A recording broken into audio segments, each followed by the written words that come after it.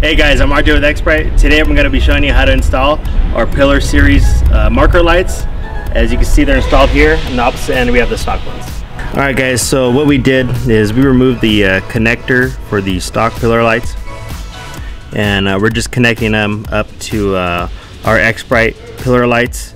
The reason why we did this is just so we don't have to cut into the wire harness coming directly from the vehicle itself. We just use the ones on the previous lights. Alright guys, once you've spliced your wires together from the stock harness, you want to make sure you grab the included hardware nut for this middle post and put that on prior to installing your light.